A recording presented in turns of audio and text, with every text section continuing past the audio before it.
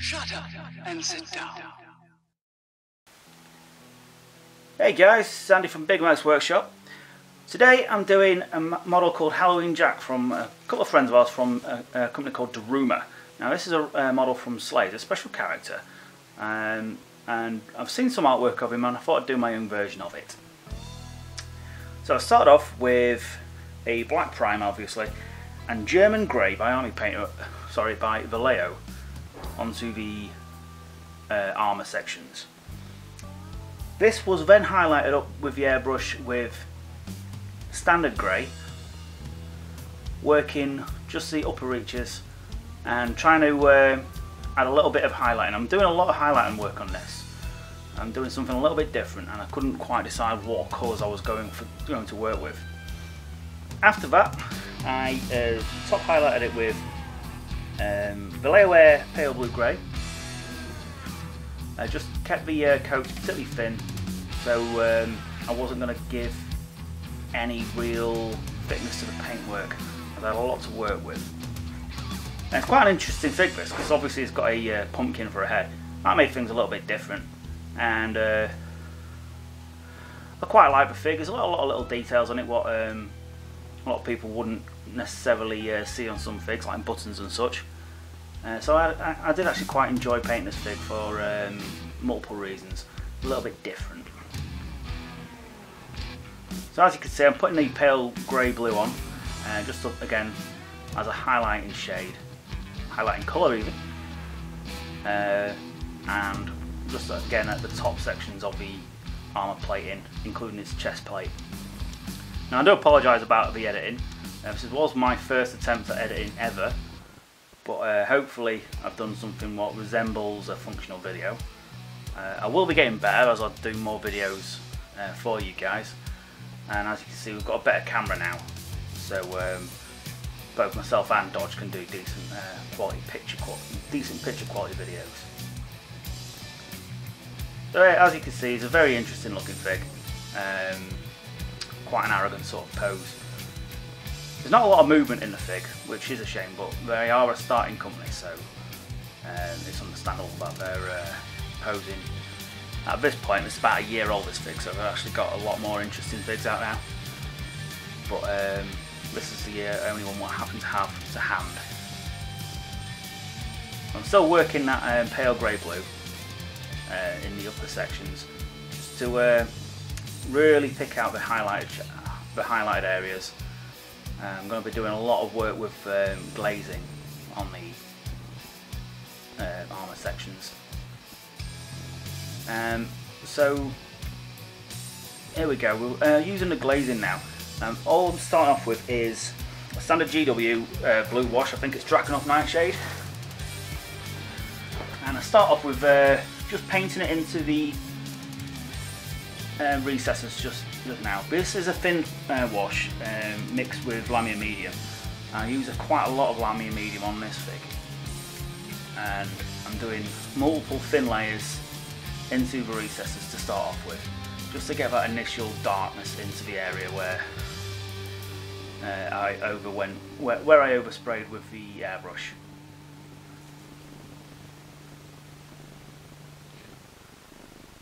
And here we are, I'm doing the same again. Now, once again, it's the GW Drakenhof Nightshade,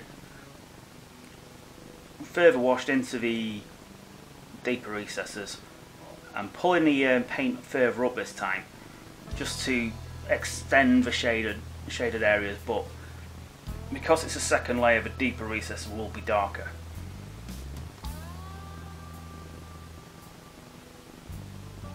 As you can imagine, take your time with this. You don't want to ruin what could be coming up some nice glazing work.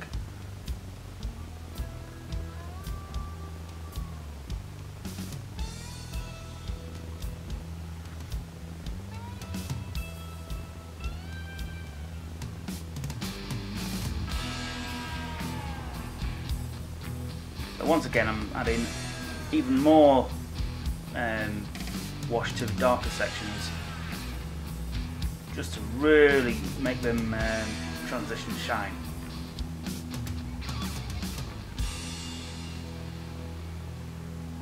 Now here I've put a bit of green into the wash. It's Army Painter green shade, and that's going into the recesses as well, and it just adds a little bit of a slight change to the colour transition. Makes the washes look a bit more interesting. So the last thing you want is a dull, flat looking transition. And as you can see, I'm starting to extend the paintwork over the armour plates now with the steady glazes, and I'm doing that over a period of many glazes over the armour plates, slowly extending the painted wash onto the lower sections of the armour plate, and ever so slowly pulling it up the plate sections as well. Here I'm adding a touch of Army Painter Dark Tone, which could be replaced with non-oil, just to really catch the muscle structure on the armour plating and the real deep sections of the shaded areas. It just makes them stand out a little bit more before I go back to doing the glazing work up the armour.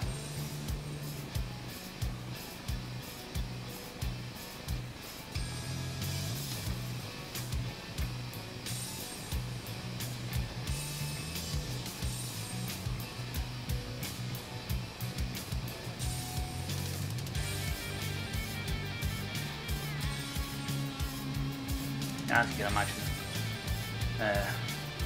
this isn't done quickly. Very slow process to use glazing, but it's something I find quite enjoyable. So now I'm using a touch of pale blue-grey in the highlighted regions, just to add a touch of contrast at the top, making it look a bit more vibrant, bringing them transitions out even more. And I'm mixing that whilst it's on the figure with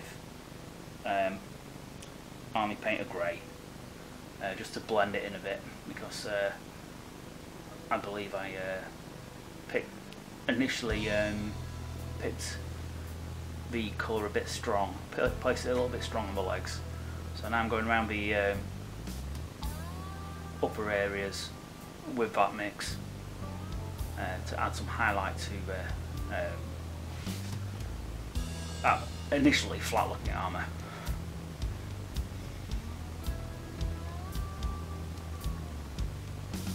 Once that's down, again I go back with the pale grey blue just to really touch up those top highlights before I go back to any more glazing work.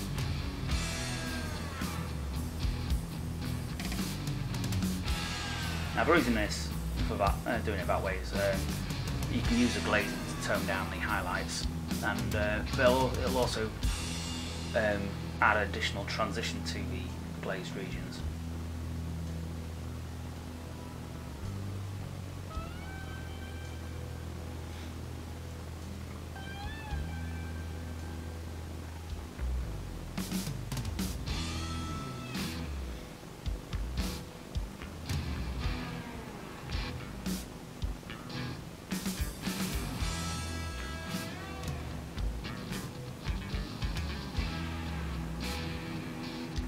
Now this was going to be a video about painting some Infinity stuff, however I couldn't get the paintwork to look right, so I wasn't happy with the video, so you wound up with this guy instead.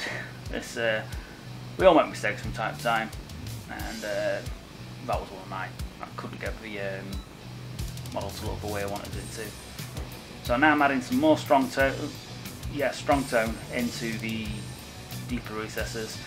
Now strong tone is basically the Army Painter equivalent to Agrax Earthshade, which you could use just the same. And I'm just painting that right into the deeper sections again, just to define the areas. and again, as you see now, I'm starting to put some more glazing work up the armour plates with the blue and some of the grey as well.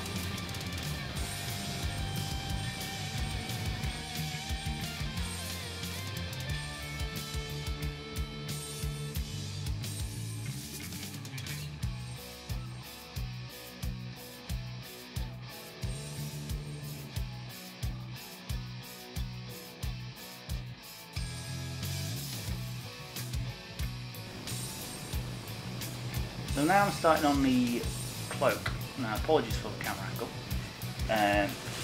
The coat itself was done in the same style as the artwork, which is sort of a USA flag.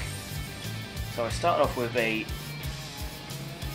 Vallejo Gamer blue for the blue sections, which you should now be able to see, which was done on the shoulder pads, alternate stripes.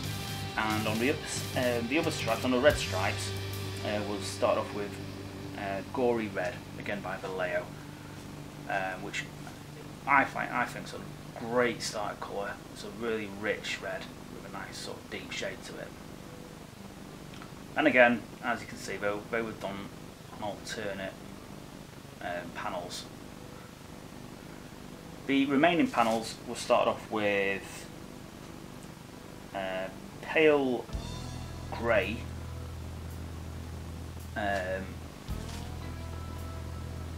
to act as a base for the white. So you've got the sort of the stars and stripes sort of style of coat going on. Now, I apologise to any American viewers we have.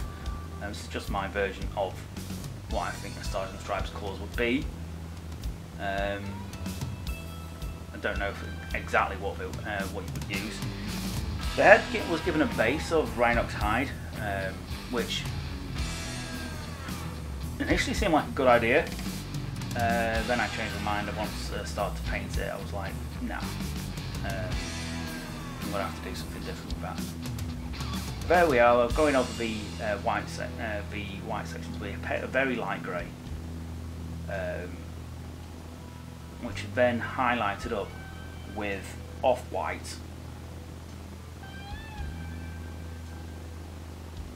by Vallejo, which is part of the Vallejo game range.